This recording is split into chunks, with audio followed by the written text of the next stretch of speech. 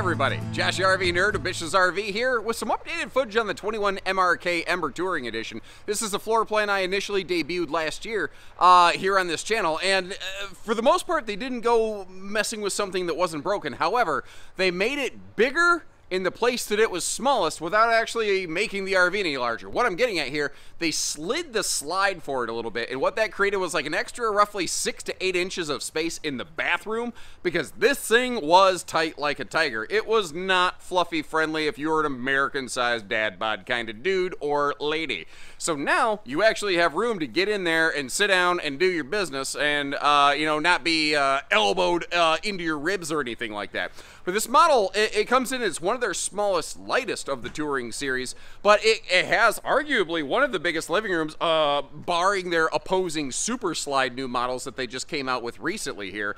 Up front, you've got a 60 by 80 true queen bed with all the Ember things, where you've got the, storage below it. There's the huge drop frame front storage compartment going on below that.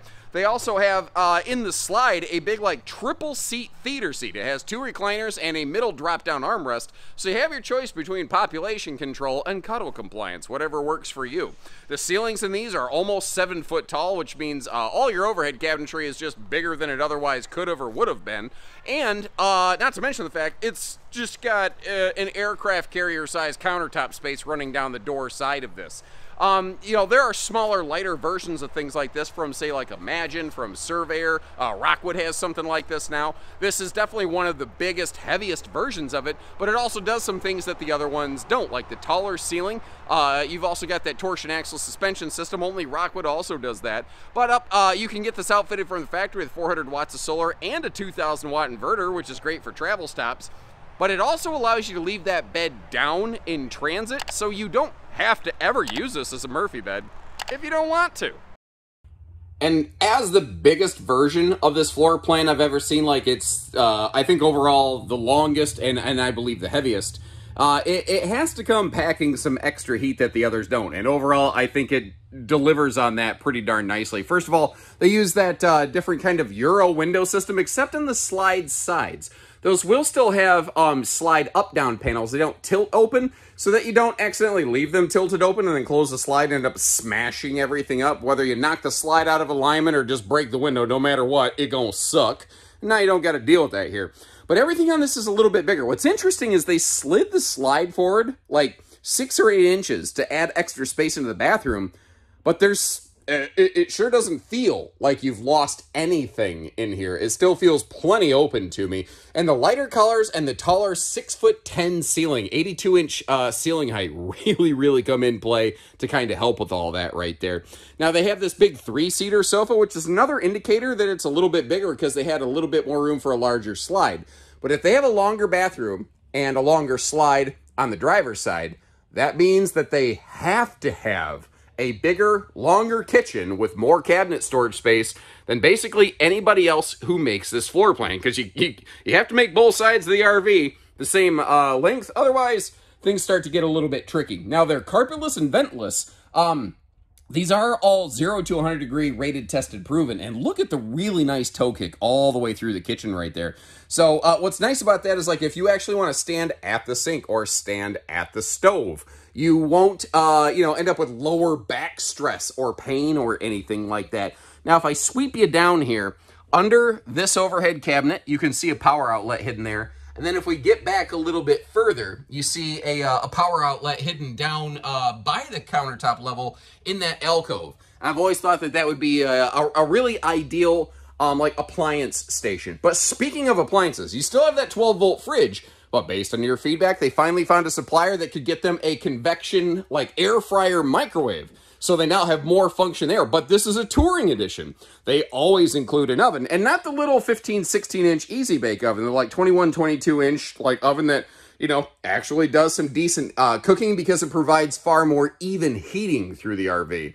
Now, the RV has a 15,000 BTU whisper-ducted air system, but what you're going to find is where they do vent fans in the Touring Edition, you're always going to get that bigger fan wherever it's physically possible. I'm trying to think offhand. There might be some kind of weird, wonky situation where maybe it required them to do something different, but I don't think of that. I'm just trying to make sure I don't misspeak. Anyway, from the theater seat straight across from the entertainment center. And that's a 12-volt like TV soundbar combo.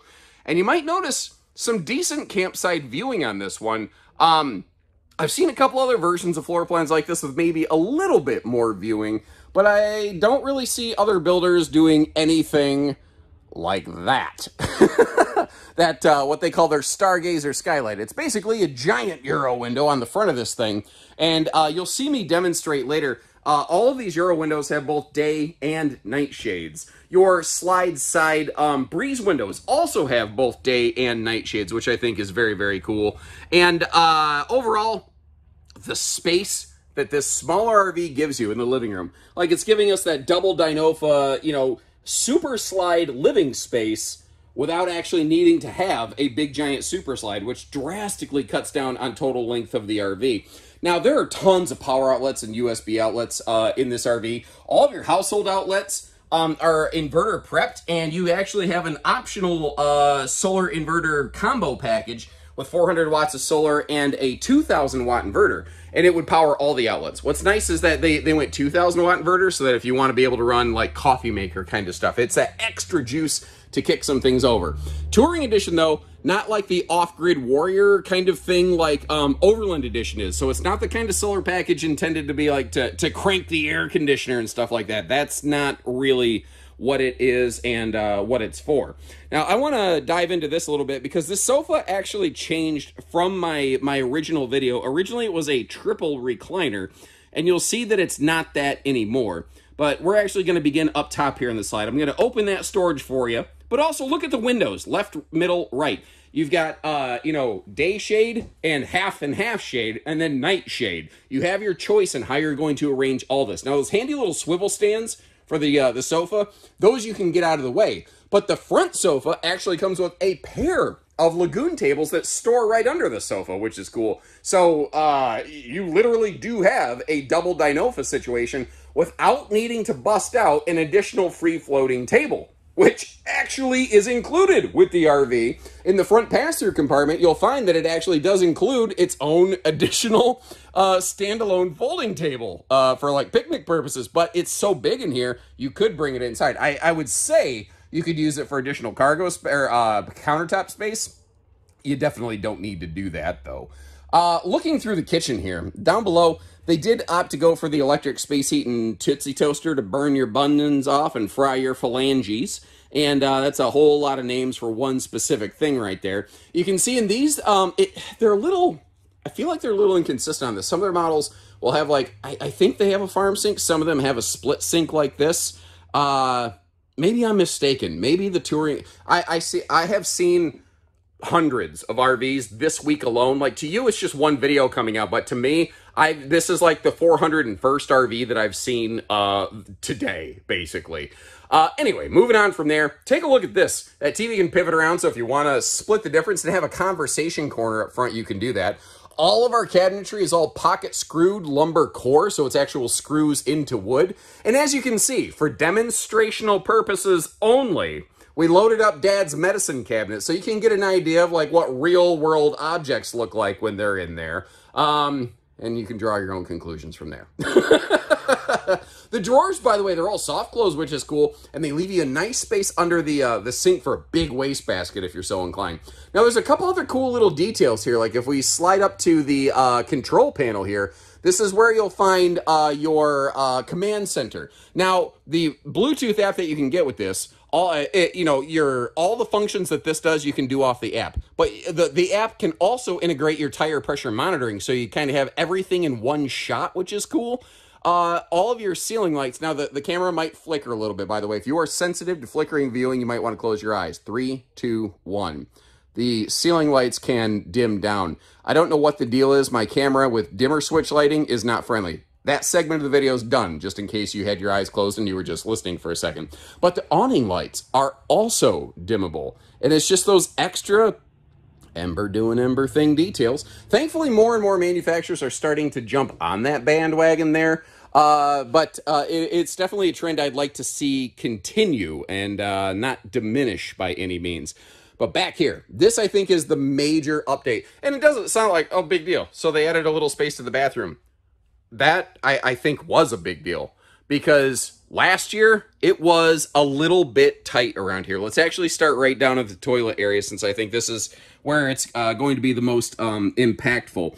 So first of all, like I said, last year it was so tight around that toilet that I frankly personally barely fit. And I'm not the biggest dude, I'm not the smallest dude, but this year, folks, it passes the test. That is nerd preferred for being fairly fluffy friendly right there. There's also little cool details, like if you look inside the little shelving where you can keep the extra butt napkin rolls, they actually have the butt napkin roller all in one location, which, you know, just makes tons of sense. Now, that is a full medicine cabinet, but I love the backlighting that it has on it so that it, you know, provides that better airflow. You know what? When I was talking about the vent fans, I'm glad I was a little non-specific and left myself a little bit of leeway here, because it looks like in the big area of the RV, they're using the big one. Now, this is still a max air fan. It's a different type of max air fan.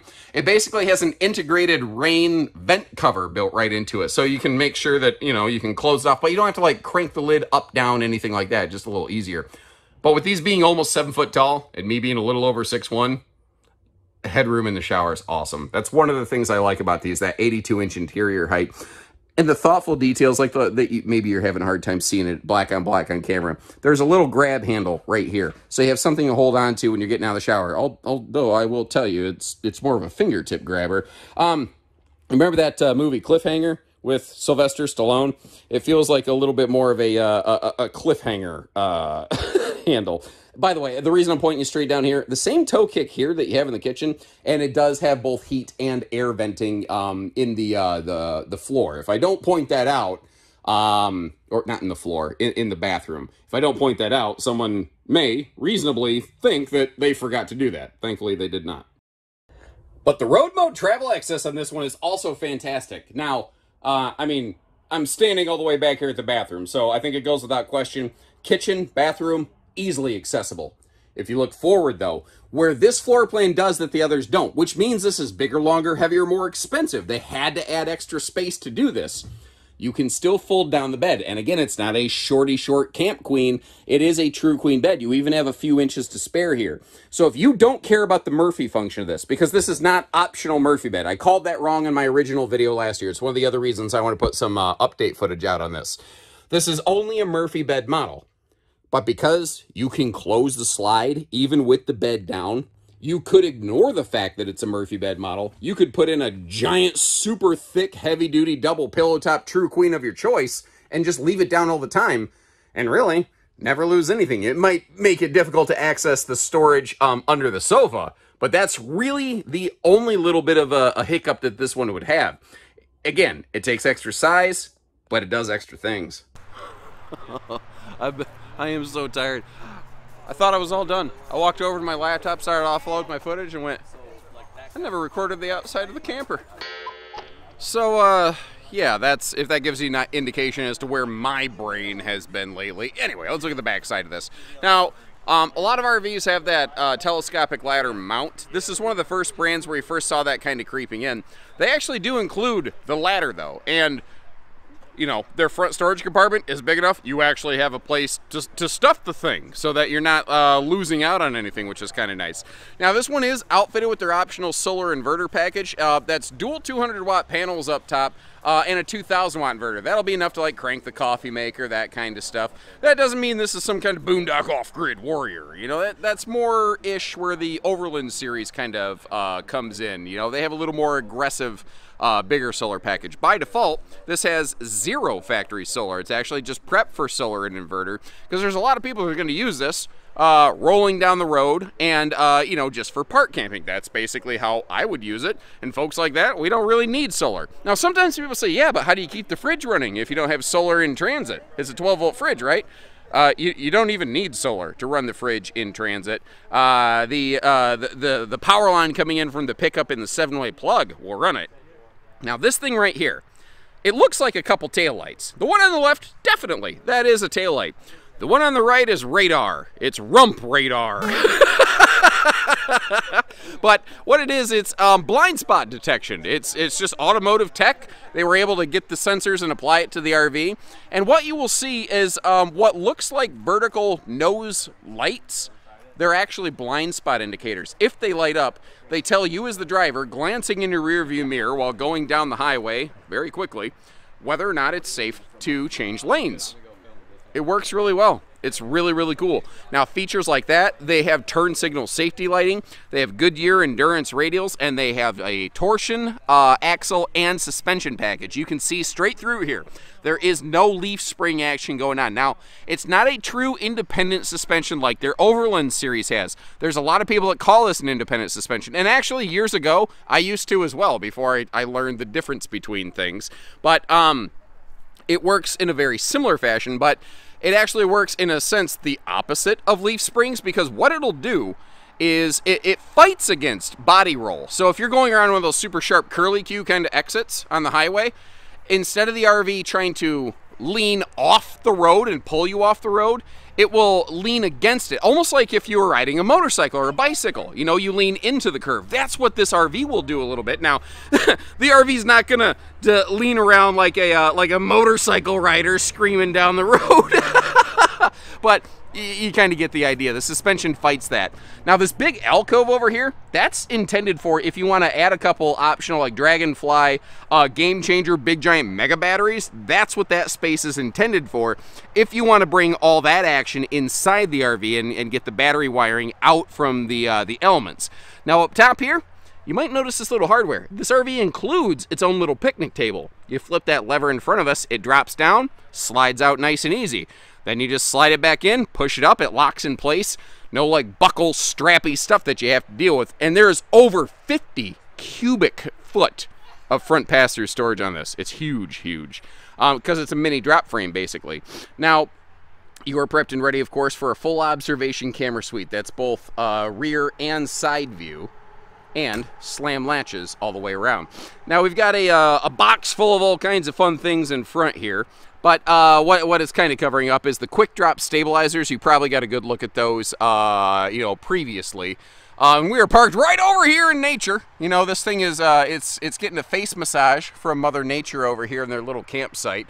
Up front, we have our smart jack. What this is going to do is it will remember how high it was when you got unhooked from your vehicle. And then you can level your RV like normal. Then when you get ready to get hitched, basically you hit a button and it will go back to your hitching height. So you just back the truck right under it and off you go. It's just a little simpler and easier. Now, sometimes people ask, why doesn't the propane box up here, why doesn't the gearbox have a lock? Well, when you have propane, you have to be able to reach in and shut it off quickly. So legally, you're not, a manufacturer cannot lock a propane compartment. You as an owner, if you choose to do it aftermarket, that's up to you. But understand it's not actually the safest thing, and I don't really recommend it. Now, they do the Versa coupler up front here. It's height adjustable. Theoretically, you could swap it out for an articulating hitch. I don't think that's what Touring Edition is for, but if you want the hitch to ride a little higher or a little lower to easier marry up with your vehicle, that's the way you do it. And by the way, here's a handy little thing. If you want to turn the outside marker lights and stuff on your RV because it looks cool at your destination, grab your 7-way plug and you see where that fat little black tab is sticking out? Put a little fuse or anything jumping those two things right below it, and that will turn on your outside lights. Now remember, your neighbors may not necessarily appreciate that, but if you look all the way up top here, you'll see that's where those little lights are glowing. But you might notice another set of lights not glowing. Nothing's wrong. Those are your turn signal lights. Kind of like a semi-tractor trailer. It gives more indications to other drivers on the road what your intentions are doing. Good safety feature. Jumping over to the other side here, if I'm just going to be ultra picky, like it's nice that these are swinging doors. Like some kind of magnet or something to hold it so it's not swinging would be cool. By the way, I mentioned turning on the lights outside. You're like, well, these lights didn't turn on either. These are your blind spot detection lights. They will light. Oh, look at this over here. Hold on. You see how those lights on the nose are lit up on that trailer over there in the distance? Well, that's because that's kind of parked, next to some trees, and there's stuff close to us. So it's letting you know, hey, there's something in the way there. There is, by the way, a bypass where you can like shut that off so that, people don't get annoyed that your campsite's lit up all night because it happens to be near something at your campsite. So no issues there. Again, the telescopic ladder is included. Now, underneath here, Embers are all 0 to 100 degree rated, tested, proven. This is riding on a Norco chassis. It's not a Lippert chassis. It's a huck-bolted kind of aircraft-style frame. Belly's enclosed, forced air heated, radiant barrier, tank heaters. I know I rattle that off in that order all the time, but it's what the RV has, and I think it's the kind of questions that people have sometimes. One last quick little note here. It is a single sewer outlet, so you don't have to get a hose, connector, Y-splitter, anything like that. It's just hook it up, leave her alone, and it's not buried under a slide or anything. So thanks again for tuning in. Let me know what you think about the updates here. Like I said, for the most part, it's very, very much the same RV it was last year. But I think the inclusion of that bigger, wider bathroom, I think for some folks is going to be an immediate game changer. I think that there were some folks that looked at this last year and just went, man, if I can't sit on the can, no sale, dude. And I respect that. I get that. Like, that's a function that a lot of people are going to need an RV to provide that this maybe didn't for a lot of folks. And they did it in a way that doesn't really affect the price tag. They did it in a way that doesn't extend the coach, add any real weight to it. Overall, it's just the same thing. I think you could argue a little bit better, but that's my 2 cents. Let me know what you think. And of course, always to help you, I'll leave you some links in the video description where you can check for pricing and availability, see which of our stores have these on hand. I will tell you though, this is their #1 selling most popular of the Touring Edition, and we've spent more time sold out of it than we've ever had them in. Most of the folks that we've been working with on these, like we have them on order, and they're putting their names on the ones that are on order coming in. So that might have to be the case. Contact our team if we don't have any on our website. We can get you some figures that way. So when you're ready, we're ready. And until then, take care, stay safe, have fun, and happy camping, everyone.